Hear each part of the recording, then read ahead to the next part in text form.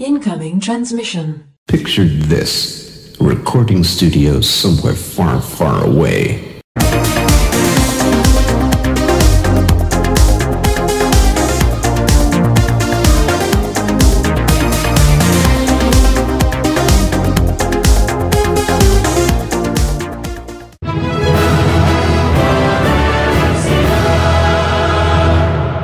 Welcome, Watchers of Illusion, to my Kung Fu trousers of confusion. It's Bruce Lee today on the Amstrad, released by US Gold in the UK and released in 1986 on the humble Amstrad. Yes, a bit of a late one for the Amstrad. It was the last one released out of all of the home versions, not sure why. I've never played the Amstrad version. I've played the C64 and I've played the Spectrum, so this is a first for me. I mean, I'm guessing the game's going to be pretty much the same. So let's have a look. So I'm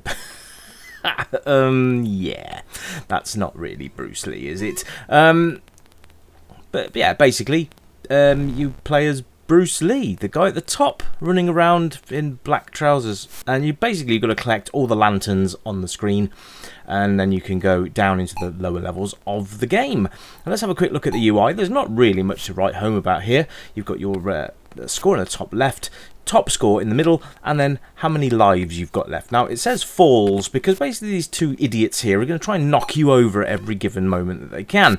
The green guy hits you fairly hard. The little ninja guy, well, he's just a ninja guy with a sword. So anyway, what a great animation.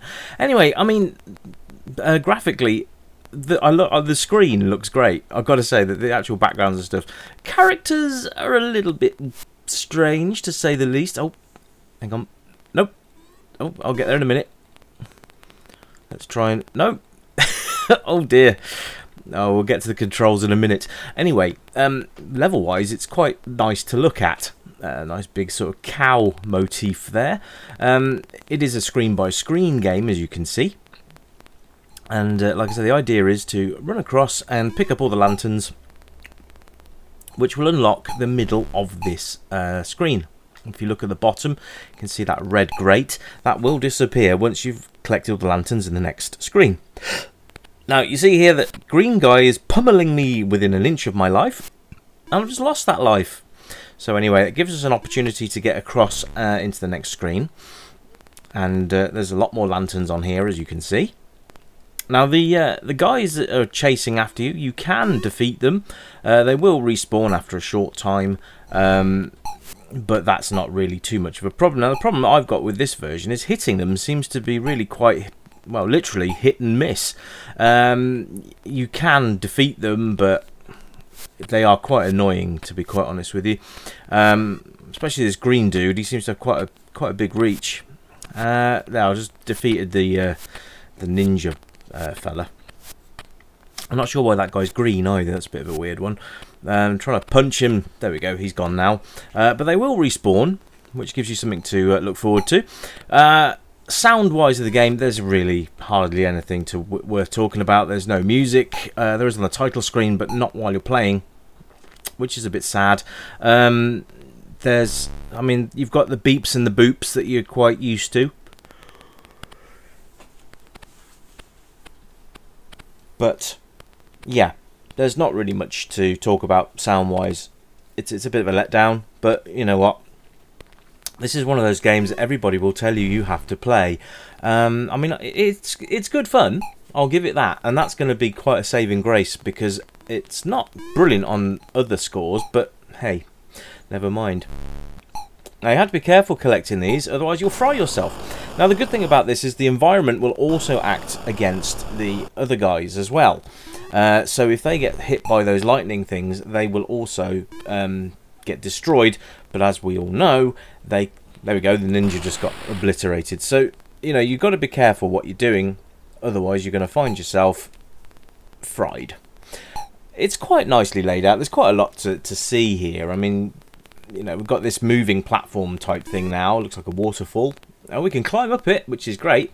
Animation-wise, it's a bit of a strange one. It's quirky, and I think that's kind of what makes it. And I think a lot of people enjoy Bruce Lee. And I just got frazzled. Oh no, game over! Let's have another go. There you go, music's quite nice on the title screen. It's a shame they couldn't have kept that going through the game, really, but hey, never mind. Replay value, there's tons of this. You're going to love coming back and jumping all around the screen. Controls, I'm going to tell you, are a little bit off. And what I mean by that is that sometimes you're trying to stand still to jump, and he still moves, so you kind of jump. Oh, look at that, pushed into a corner now. So what happens then is basically, oh, I can't, there you go. So yeah, basically what happens, I've lost my train of thought, ladies and gents, sorry, really sorry, but oh well. Oh yeah, that's right, jumping. Sometimes the game thinks you're still moving, so you'll do this like running jump like that instead of actually doing a straight jump up, so you can end up prancing around the screen like a demented ballerina. And that's part of the problem I've got with this game, really, and it's one of the only things that I've really got a gripe against, apart from that looking nothing like Bruce Lee. You see, I'm trying to get up there, but I've just jumped over it for some reason. You've got to lure them away as well, otherwise they'll just stand there and they'll knock the crap out of you while you're trying to jump up. There you go. You've got to actually stand still. Bit of a bugger, but never mind. Yeah, it doesn't look like Bruce Lee. Bit of a strange stick man. I mean, his lower body looks a little out of proportion. But I have got some exciting news for you guys. If you're a Bruce Lee fan of the game, I mean, not an actual fan of Bruce Lee, because I mean, let's face it, who wasn't? But basically, there's a guy in the Spectrum scene remaking Bruce Lee. Well, not remaking. He's actually done a graphical overhaul of this game for the Spectrum, and it looks blooming marvellous. So as soon as he's got that on general release, I'll give that a shot on the channel, and I'll also provide any links so you can download it, etc. I think you'll be quite impressed. So age range, pretty much any. It's literally run, jump, punch, kick, whatever you want to do. It's a platformer, one-screen platformer, and it'll keep you entertained for a while. So yeah, that's it. Bruce Lee. It's one player. Oh, if you want two players, you can get a friend to control the green guy, which is Ace. I've missed that lantern at the top of the screen. Time to perish.